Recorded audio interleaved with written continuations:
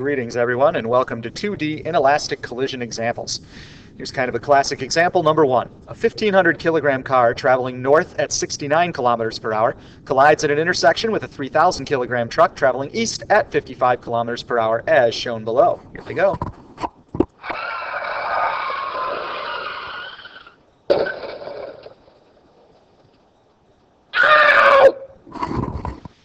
So as you see there, they stick together during the collision, and what I want to know is what's the velocity of the car-truck system after the collision. So you can see that again, as we've done in the past, this is kind of a momentum-ish kind of situation because we're analyzing a collision, but obviously in more than one dimension. And it's a totally inelastic collision as they stick together afterwards, much like the carts we had with the Velcro ends. So first of all, let's draw a little diagram here. So here is the truck. We're going to call that momentum P sub Ti, T for truck, I for initial. Here's the initial momentum of the car, right, traveling north. They hit one another and they go off with a final momentum at an angle theta. Well, a couple different ways we could do the problem. The easiest way, though, is to deal with this as basically as a vector problem. We know that according to the law of conservation of momentum, the initial momentum must be equal to the final momentum of the system. And the initial momentum is simply the sum of the momenta of the truck and the car. Now, in the past, when they're in one dimension, that was fairly straightforward. But when they're in two dimensions, we have to be a little bit more mathematically crafty. But consider this from a diagramming standpoint. We are adding two vector quantities here initially. And certainly we know how to add vector quantities, right, when we draw them. In order to add two things, we must draw the first vector. So there's the initial momentum of the truck. And then we must draw the second vector head to tail with the first. So this is the sum of the initial momentum of the truck and the initial momentum of the car. And since those two have to be equal to the final momentum becomes the resultant of our vector diagram. Okay, so check out that diagram again here. So we draw the initial momentum of the truck, head to tail with the initial momentum of the car, and then the resultant, the net effect, is the final momentum of the combo. Well, once we have that diagram, the math actually is fairly straightforward. We've got an angle theta right in our diagram. We can relate the lengths of the three sides using the Pythagorean theorem. And notice here I've dropped the arrows because here we're only doing the magnitude of the momentums. Each one is, of course, a mass times the velocity. We've got to be a little careful here that when we're doing the final momentum, this is the final momentum of the system, and therefore is the mass of the system. If you do all the algebra and solve for what we're looking for, which is VF, so square everything, and then divide by the square, and then take a square root, this is what we get. You can hit pause here, of course, and check out the math. Plug all of our many, many numbers in. And notice here, it really doesn't matter that we have our velocities in kilometers per hour. As long as they're the same, we'll get an answer in kilometers per hour, because notice the kilograms all cancel. And we get an answer here of 43 kilometers per hour. Now, if we want the velocity of the car-truck system, this is just the speed. We also need a direction. But we've got a nice little angle theta here in our right angled vector diagram. And so we can just use an inverse tangent of opposite over adjacent. Plug in what each momentum is. Plug in the numbers. Again, we don't have to worry about the kilometers per hour. As long as they're the same, the units all cancel. And we get an angle of 32 degrees.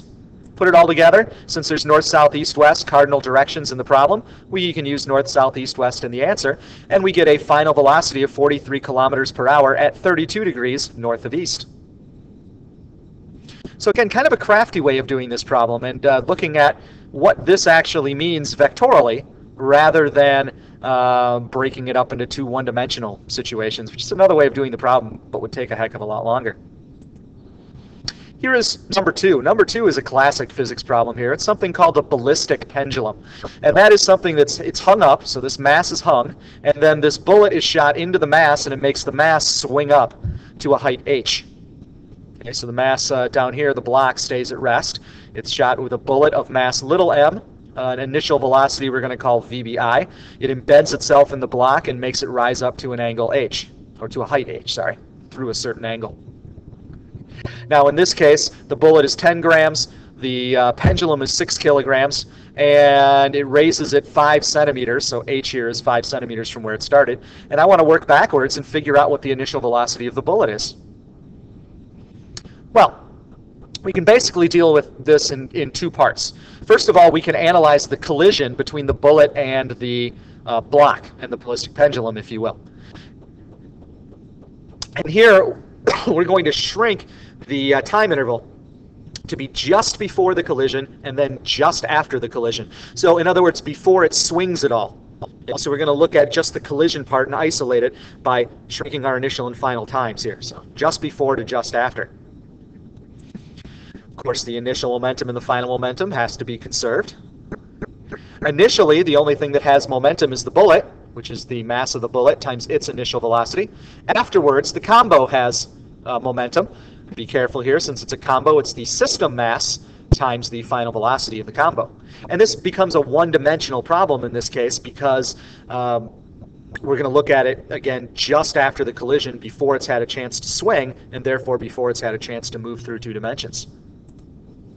So solving, the final velocity of the ballistic pendulum and bullet combo is the ratio of the mass of the bullet to the total mass times the initial velocity of the bullet.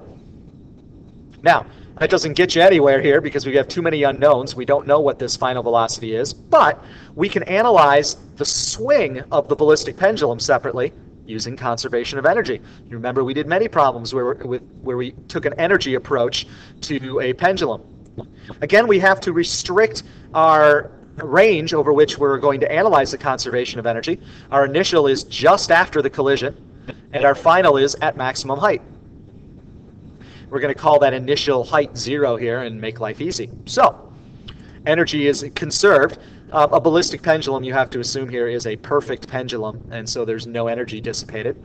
So the only changes in our internal energies are kinetic and gravitational, because it's changing speeds and it's changing heights.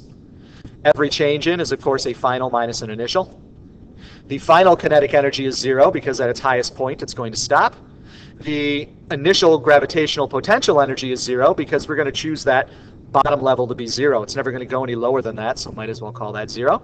And so as you might expect, the initial kinetic energy is all kinetic energy initially, and that equals the final gravitational potential energy. It's all Eg at the end. Plug in our math models and be a little careful here about what we mean by mass. Right? Since this is after the collision, the whole thing is after the collision, it's both objects that are moving together. So, in fact, it actually cancels out, but just to be precise, it's not just a 1m or the other, it's both. 2 m's cancel. And then if I solve for VI by multiplying by 2 and taking the square root, I get that the initial velocity is equal to the square root of 2gh. Now, why is that important? Well, look at what we just did here. This initial velocity is the velocity just after the collision. Look over here. This final velocity is also just after the collision. So in other words, we can put those equal to one another. We can do a little substitution here. So by analyzing the collision separately from the motion, the energy part of it, we can kind of break it into two parts that we can do. And the collision is the momentum part, and the part here is the conservation of energy part as it swings. So set those two parts equal to one another and solve. And we have what's often called the ballistic pendulum equation, which tells us how to find the initial velocity of the bullet given the mass of the bullet, the mass of the ballistic pendulum, and the height it swings to. Those are all numbers in the problem. Of course, this could all be done, different ways. If we know the velocity of the bullet, we could solve for h. I mean, we could really solve for anything in here.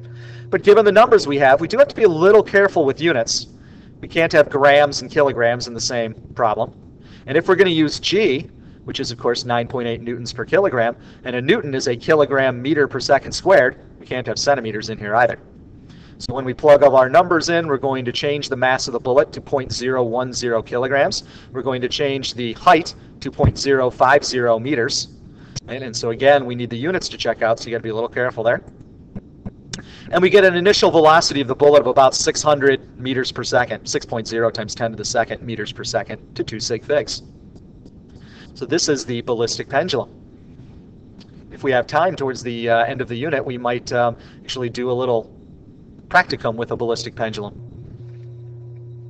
Hopefully this helps you, and now tomorrow we will do a worksheet, which are all going to be kind of inelastic collision problems, some one-dimensional, some two-dimensional. Thank you, and I hope you've enjoyed the presentation.